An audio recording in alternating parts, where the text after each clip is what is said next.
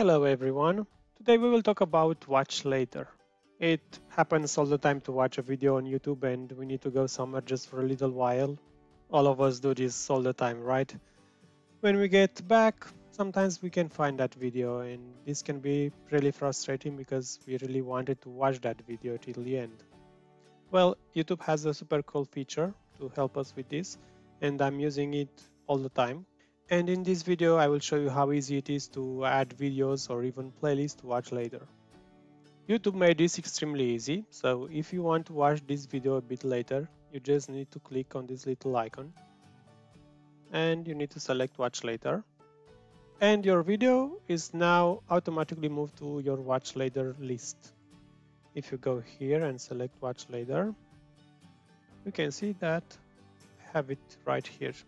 When you are ready to watch the video, we just need to go here, select watch later, and we can see that YouTube made for us a private playlist with all the videos that we need to watch.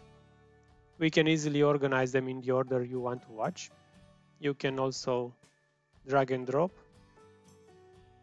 If you want to add more videos at once, let's say for example you find a great playlist and you want all these videos to be added to your watch later, this can be done pretty easily too. Let's take this playlist as example. In the past, this process it was the same as we did with the videos, but now this option disappeared from YouTube. So we need to use a little trick for this.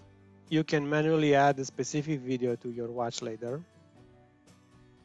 Let's say this one too. Or we can play all. And now we just need to go below the playlist and use a video from suggested to, let's say, transform the playlist and make it possible for us to add these videos into watch later at once. We select add to queue. And now, if you see, we have this little plus. If we select it, we can select watch later. We have 8 videos here. Now, if we go to watch later, we see we can close this. We can see now that all of them are added in our watch later playlist. Thank you for watching and please let me know if this was useful for you or if you need any additional info.